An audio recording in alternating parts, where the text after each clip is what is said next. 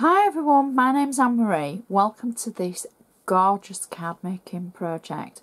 We're going to use the mini fan dies from Anna Griffin, and we're also going to use the gorgeous Raspberry Satin cardstock to make a really spectacular card, but a very easy one. So I think it's all in the layers for this one. Everything I do use I shall put in a detailed list on my blog, so please be sure to check it out. If you've ever got any questions or comments, feel free to contact me on Facebook or through my blog. If you do it on YouTube, I can't always reply to you. It's not me being rude, it's just there's a glitch on my account and my replies disappear. So I would spend hours writing and replying to everybody only to find that they've disappeared. So now I try and reply, but they're a bit hit and miss. So Facebook or direct contact, that's the way to go. Feel free to share any of the projects, whether it be from the blog or from YouTube. That's always great, and I'm happy for you to share it with your crafty friends or in your forums, etc. But if you're going to add it to a website, just be sure to contact me first, just to let me know. Okay, so let's craft. Now the first thing that we're going to need for this particular card is our base card.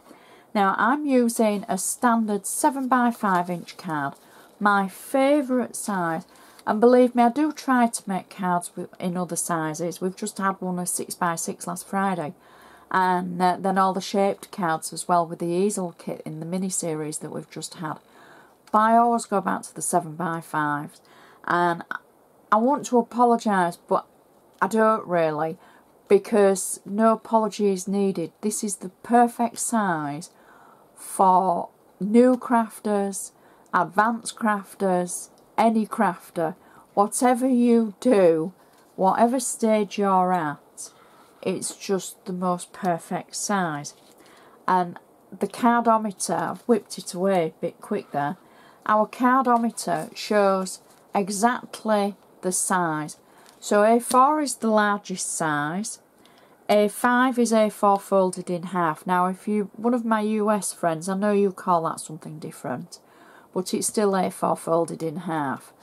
And then 7x5 is next, and then A6. Again, my US friends, I know you call that something slightly different, but it's A4 folded in half to A5, A5 folded in half is A6. And we're in that middle, we're that blue one there. So that gives you perspective at home of what size card that we're actually going to use. Now I'm going to take my bone folder, and for any new viewers, this is in the Anna Griffin tool collection, and I'm simply going to run it along the edge of the card to make sure that we've got a nice sharp crease, because even though these are factory scored and folded, they're not the best crease in the world. So it's always nice to be able to use your bone folder to make sure that's nice and sharp, for when it stands up it looks nice and professional. Always add your name on the back, whether you've got a handmade stamp or not, because all you have to do is made by and then put your name. I always add my name with my handmade stamp, because this year I'm keeping track and I add the dates and everything for my projects. You don't have to add the date. But it is nice for the recipient to know who's made the card for them. Now this card is going to be a really, really pretty card. And I've got to say that when we create the inside, we're just going to move the card out of the way for a minute. I've cut a rectangle to fit the inside of the card. I've also die cut one of the mini fans out of the top of the rectangle. Now I've cut it straight in the middle, so it's kind of positioned. I've tapped a raspberry coloured ink pad along the side of the actual rectangle. The panel rectangle will fit perfectly to the inside of the card. Now you can see it's a slightly different coloured ivory, and I'm happy about that because I'm using a mix of different ivories. This is more of a cream rather than an ivory. But the first thing I want to do is add a panel to the back of where I've cut the fan aperture. So all I'm doing is I want to peel the tape away that I've got on the back so that I can add this panel of metallic cardstock and just get it in the right position. So we're going to start off doing that, and I'm simply going to add that there, like so, and then I can take the rest of the tape off the panel and add it to the inside of our card. So peel it away. There's quite a lot of tape on here, but it's only because I cut my tape. It was quite wide tape, as you can see, and I cut it down, so I thought I'd better use all the pieces rather than waste them. So now we've taken all the tape away, we can add this section to the inside of our card. So I can centre it up. You can see where I've tapped it round the edge with the ink pad. And so now that looks like a really nice just aperture with coloured cardstock underneath. So what I've done is I've die cut in the Raspberry Satin cardstock, the fan die. I've also die cut an oval. Now the oval is taken from the French frame dies. We're going to use one of them on the front, but the oval is from there, and that was the second, it was the middle size oval. I was going to say second largest, but it was the middle size. There's 3 ovals in that set, and I've used the middle one. I've tapped an ink pad around the edge, and then I have used clear embossing powder just to give it a shine. You can just see that. I've stamped a small circle. Now this is from the Anna Griffin Sentiment die set and stamps, and the dies from there as well. It's a small circle, and I've used one of the stamps as well.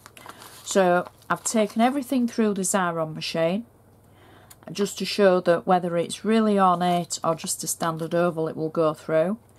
After taking it through, it hasn't changed the embossing on the actual fan. It's not touched the heat embossing. It won't damage anything. You can take photos through, you can take embossed pieces through. It will just put adhesive on the back. You break the seal of the carrier sheet by just running a bone folder or something smooth around the edge so that you can peel off your item and the adhesive will stay on the back. So this is the actual die for the fan, and now I'm going to pop it into the aperture that we've cut, like so. And then I'm going to press it down so that we can see behind it the pink metallic card, like so. But on the top, it's that gorgeous cerise satin. Now I'm going to take the oval because we just want a centre panel to be able to write our to and from, etc. So I'm going to add that over the base of the fan, like that. And then the little stamped circle, I'm just going to add just at the base of the fan on the tip of the oval. So now we've got a complete section to write our to and from and our message, and it's going to match perfectly to the front. What a pretty idea. Now we can turn our attention to the front of our card. So I'm using my bone folder again just to make sure I've got that nice sharp score along the edge. Now my base layer is a cerise layer of the metallic cardstock from the Anna Griffin 7x5 metallic layers, and I've embossed the edges. Now you can see that I've not embossed it really well, however it doesn't matter because you won't see these bits. But the thing is, where you can see the embossing around the edge, that's what I wanted. I've used the Terrific Titles embossing folder, and that was embossing folder number 1, and it's just circles. Now the embossing folder itself is a smaller embossing folder, so you do it in 4 sections. So I emboss this top section, turn the cardstock round, this bit, this bit and then this bit, because I'm only wanting the edge anyway. So it was just to give the actual cardstock a little bit of texture. It could be any embossing folder, it could be any, whether it's a large one or a small one, that's what I'm trying to say. So I'm going to add my layer to the front of my card. Now the layer covers the entire card front because it's 7 by 5 in size, and so is our card. So that's our first layer. My second layer is, I've used the Rose Designer collection from Anna, and I just want to decide which way up to use that. We'll go that way. I've cut out a shadow effect from the French frame dies. Now to get this, I've drawn round the die because I wanted a shadow layer. I've put it on 3D foam and I'm just pressing it down on the front of the card. My next layer is the die cut of the actual frame, and I've used the Raspberry Satin cardstock from Anna. This is on flat tape, and I'm simply laying it over the previous layer, which was our shadow layer, like so. So far, I mean, that looks pretty already. So you can see the embossing along the edge, and it just gives it just something a little bit different. So now we can turn our attention to our fans.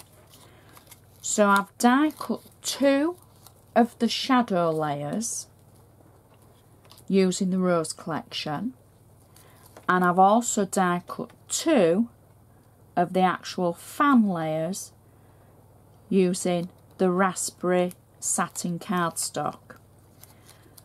The base layer has got 3D foam along the edge and tape in towards the middle because I want it to sit raised at one side and then flat to the middle.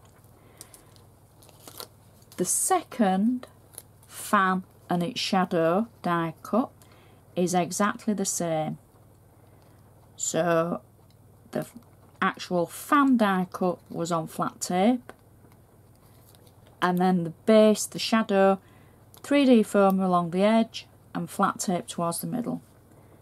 And we're just going to add one on top of the other so you can see that we've got that stepped effect. There we go. Next, I'm taking 2 flowers from the Mini Flower and Sentiment selection from Anna. So I've got 2 roses, and I'm just going to add 1 rose to the other, like kind of like that, making a little bit of an arc, and I'm going to add those to the base of the fan like so and press them down. Next, I've got the frog or the tassel from the, because I think a frog is actually a fastener and this is just the tassel. You might be able to correct me there, but anyway, I've got the tassel and I've die cut it in the Raspberry Satin cardstock, and then I've made the shadow layer in the Rose Designer collection. I've got 3D foam at the bottom and flat tape at the top, and I'm simply going to add that to the towards the bottom of our card like so. Now for the sentiment, this is from the Mini Flower and Sentiment stickers where we got the little flowers from, and it just says birthday wishes. Now instead of using it as a sticker, I've got it on 3D foam, and I'm simply going to add that between our flowers. There we go, like so. So it's between the flowers, but it's above the tassel. There, press it down, and then I'm going to finish it off with a tiny pink bow at the bottom of the sentiment just above the tassel, and that is our card finished. Pretty, pretty, pretty card. That's our inside. Looks like an egg with a plume. Obviously it isn't. But I thought I'll mention that before anybody else does. Great for an Easter card, wouldn't it? So that's our inside. This is not an egg. It's for our to and from and our message. And our fans on the front. Stands up perfectly. That will definitely go on a mantelpiece. Look at the colours. Whoa. Just love that foil cardstock. I'm saying foil, it's satin. I love the satin. Especially on camera because you can see it. It's not giving a glare. And how it teams up with the Rose Designer collection. And oh, just so pretty. All that pink. Few layers, but not too high because the layers are overlapping. So, probably a normal envelope. Obviously you have everything weighed before you post it, so you'll know yourself. But what a pretty card. Please check my blog because I'll take the extra photos, definitely, of this one. Well, as I do of all of them. But you'll be able to see the inside and you see the close-up of things. And I just hope you've enjoyed it. So I'd just like to say thank you so much for watching. And I shall see you next time.